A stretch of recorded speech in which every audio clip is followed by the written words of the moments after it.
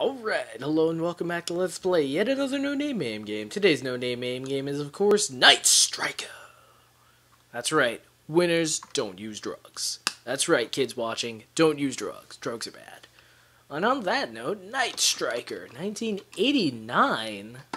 As you're gonna see, it's a pretty hardcore super scrolling game. Well, I guess Outrun came out in like 86 or something. That had some pretty insane super scrolling. But dang, I mean, you thought Mega Max was an example of how far things had come back in the late 80s. This game just pushes everything out. This is like a 95 game at least. So our first button is a nice happy shot, second button is the same nice happy shot. No charging or anything, so hello auto fire. Unfortunately, the controls are quite a bit like flight sticks. So up means down and down means up. More baffling though. Oh no, because upright means down right and up left means down left. Which is okay because I thought it was like upright means down left and everything got bad. It's oh man, flight controls, I don't know.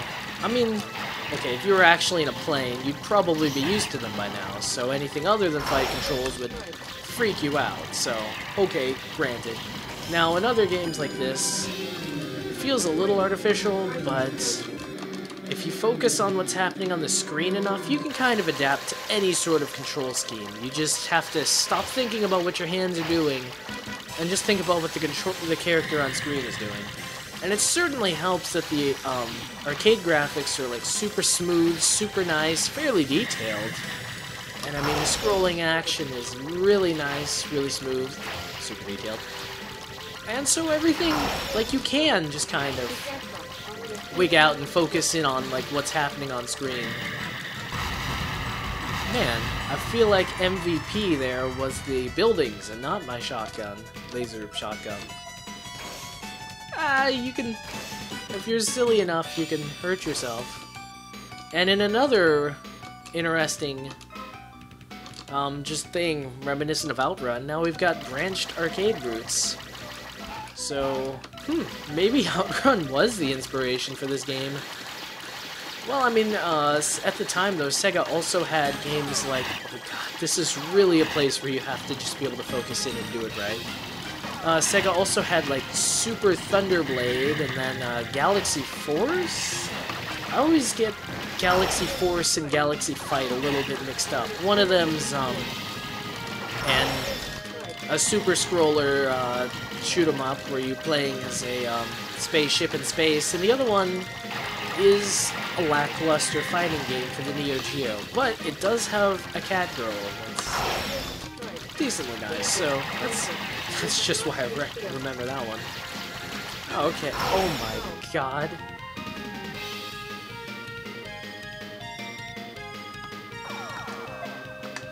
Well, at least it lets you continue, although after seeing those loops, I'm a little hesitant to. Oh, and if the, good lord. I mean, the super scrolling and then now this, you gotta kind of wonder, is this a Sega game? But no, if you remember from the beginning, it's in Taito.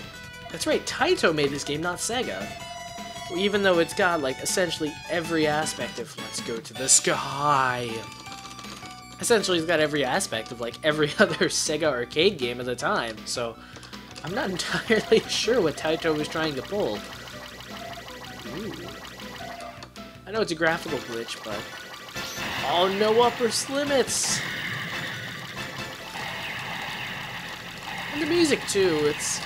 Well, the first stage had, like, that little air, that little melancholy air to it, which adds that extra tint of specialness. But this music in particular is a little vague, a little generic. But it keeps the action going, and it's nice in the background, which, again, not something you can say for everything. Ooh, do the shots home? It's kind of an interesting little design choice that you have to grapple with, at least slightly, like, should the shots home? Because on one hand, if the shot's home, then yeah, it's kind of like admitting that your game's maybe not the hardest, and it doesn't require maybe the most skill. But on the other hand, you have to question yourself, like, does it really matter if it homes or not? Like, can you reasonably expect a character to, like, even line up shots like this? And in this game, we're like, the controls are only so precise, and then the enemies are going everywhere you can imagine. Then, yeah, homing makes sense. So I'm glad that they implemented it. Or I'm glad that I'm kind of hallucinating enough to imagine that it's homing. Weird. So, I mean, if you remember from Outrun, not only did it have the branching paths, but, like, each individual stage wasn't necessarily a killer. Let's go to the sea. That's right, I'm a sucker for verbs that begin with S. But each level on Outrun wasn't necessarily, like, so deadly. Like, you could just blast right through each level of Outrun. And it kind of seems to be the case with this game. I mean, another weird little influence from a Sega arcade game that, like, you just would not think that it would be included. Because, I mean, you saw that last boss in particular. That boss, like, put up nothing. No fight whatsoever. Now this is more like it. Things are going crazy. You've got the occasional obstacle you need to dodge. I really do like those, like, crazy spikes, though, that just come out of nowhere. I mean, it looks amazing. And it adds that, like, extra little bit of spice to the gameplay. Oh, they're gonna make me work to not die. That's clever. So, I mean, what they're doing is, like, obviously when the bridge comes, you have to dodge the bridge. But there are only so many ways you can dodge it, and so they're trying to take away one of my escape routes.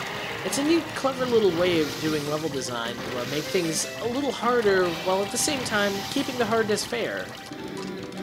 Because, I mean, it's not like it's an insane amount of enemies. It's just, you place them in the right spot, and it's really hard.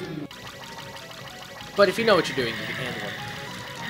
On that sad note, though, or on that happy note, though, sadly, we've got bosses that are only a little, reminiscent of earlier bosses. Is that really how this game is going to play things? Like, it's only going to have, like, 2 or 3 bosses, and then in higher levels, it's just gonna be like, oh, well, we'll have 7 of them. It's completely new, right? Oh. Well, you know the pattern by now.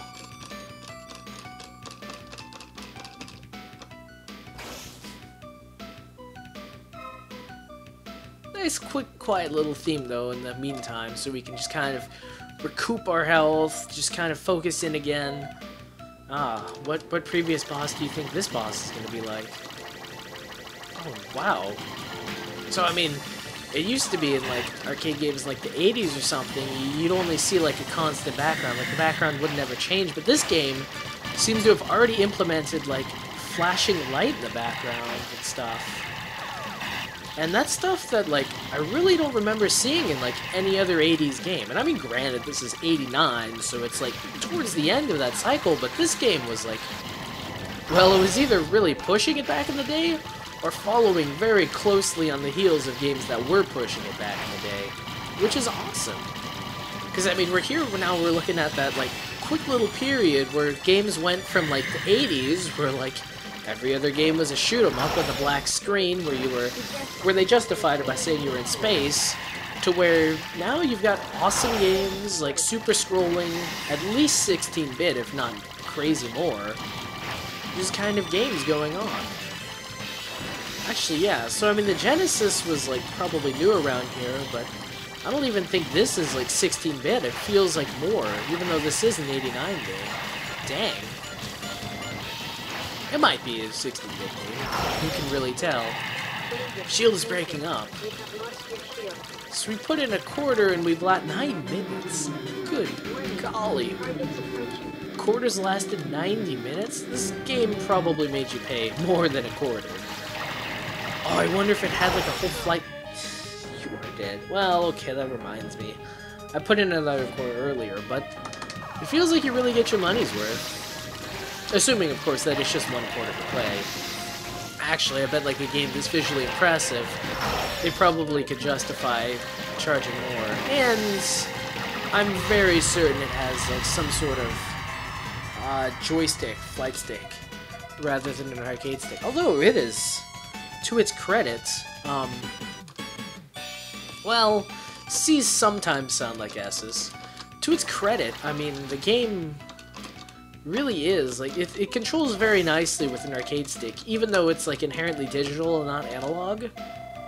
It can do it. Oh. Approaches. It will join you soon. Oh, it even has sound samples. It's got every single gimmick. Oh, that's an ally, okay. I was thinking, like, how best can I shoot him down? But that's no good.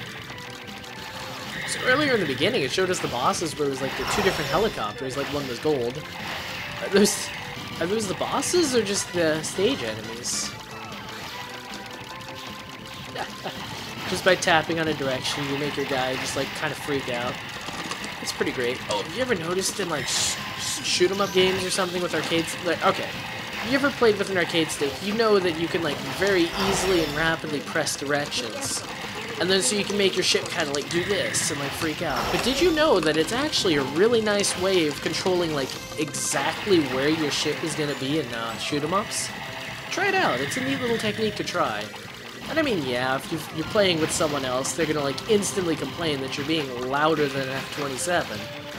But otherwise, it's an interesting little thing you can do. So you can like position yourself exactly where. It doesn't make much sense here where like going in circles is the name of the game.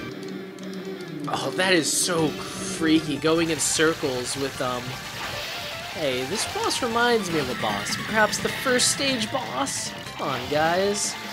Well, I guess it really does come full circle, which is a little ironic, because I can barely do circles in this game. I can understand the necessity for, reversing the up and down, but it just makes going in circles just that much little bit harder. Well, there goes my illustrious three-quarter run. Let's go for the full quarter run. So the solution, not play any better, just put in more quarters. Oh, do we have MVP, the stage? Oh yeah. Dang, that was a full run in like 12, 13 minutes? This game goes by really quickly. Must have been pretty sweet back in the day, just like blast through this game, check out the amazing graphics, just rush through.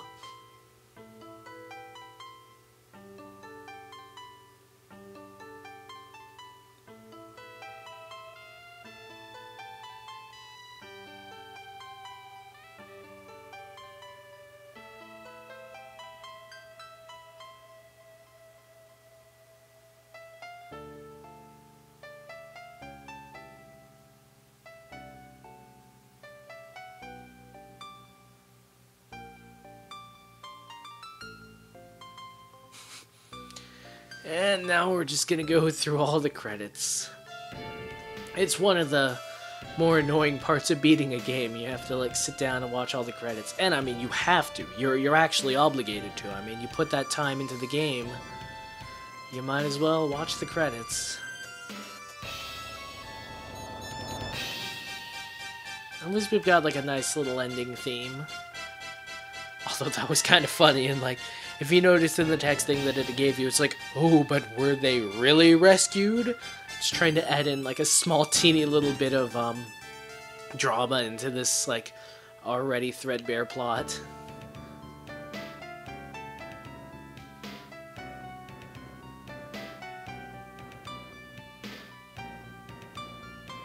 Ooh, rainbows.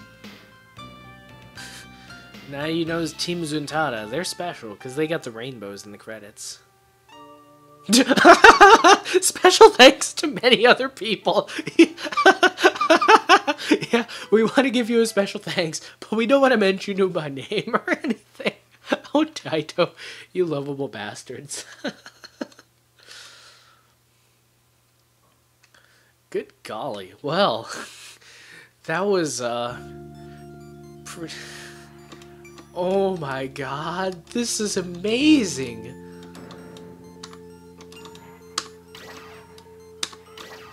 Oh wow. I'm a sucker for good ways to enter your name, but... and this... that was beyond amazing. That was going above and beyond. That, Taito, you may have taken, like, all of the, best gameplay characteristics of every Sega arcade game around the time that you could imagine, but with that name entry screen, you have surpassed them all. I applaud you, Taito. You've really lived up to your reputation. Well, that was Night Striker, and it's not every day you can just blast through a game in like 12-something minutes. I mean, sure, to its credit, it has branching paths, so it kind of wants you to be able to do that, but, hey, neat little game. Kind of lacking in replay value, though. Like, there's not quite so much challenge. Like, you don't feel like you have so much control over the action or, like, what even happens. So there is that kind of, like, making you a little loath to play it again. But hey, that first time through, just seeing all the graphics and, like, especially, too, this game is, like, 89, so those graphics would have been pretty impressive. That was pretty impressive. Well, on that note, this cat's got a scat.